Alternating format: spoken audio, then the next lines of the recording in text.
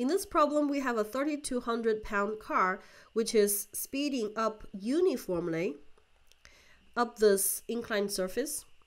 This word uniformly is very important because it tells us that this car has a constant acceleration along this inclined surface. And if the engine has an efficiency of 0.78, we need to determine the power input in horsepower when the car's speed reaches 60 miles per hour.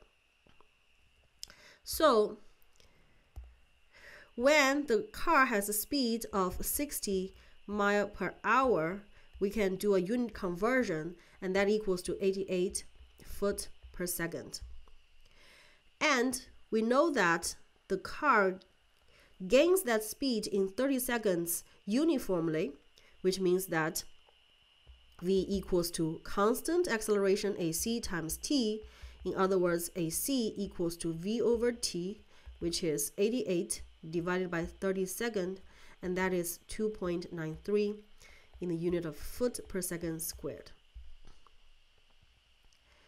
Now, if we want to determine the power input, we're going to determine first that the power output. And the power output equals to the force, which is actually a frictional force that makes the car move up this incline, multiplied by the speed of the car. So we already know the speed of the car, which is 88 foot per second. Now we need to determine this force. And we need to do a force analysis. So we start with a free body diagram of the car. So the car is subjected to its weight. And we have this force right here that's pulling the car upwards.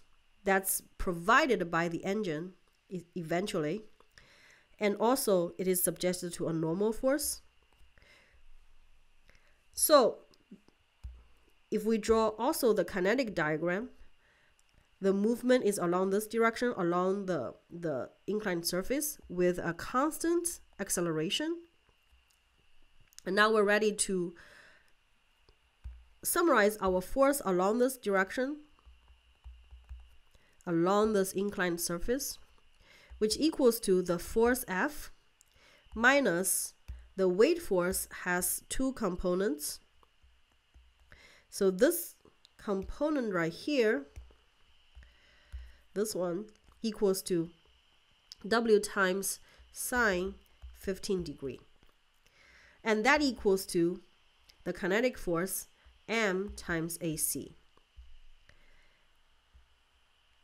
So F minus 3,200 times sine 15 degree equals to the mass of the car, 3,200 pounds divided by 32.2, the gravitational acceleration in the foot second unit system, times the constant acceleration of 2.93 foot per second squared. So from here, we only have one unknown in this equation, and that is F, and F can be determined to be 1,100 pound force. And that's the force provided by the engine to pull the car up.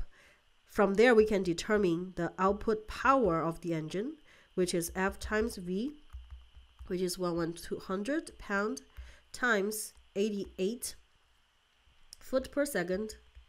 This equals to 98,560 pound, actually foot-pound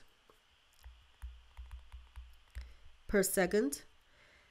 And 1 horsepower equals to 550 foot-pound per second. Therefore, from there, we can do the unit conversion, and that equals to 179.2 horsepower, which equals to the input power times the efficiency. Therefore, the power input equals to P out over epsilon. So that is 179.2 horsepower over 0.78. And that is 230 horsepower. And that is the answer to this problem.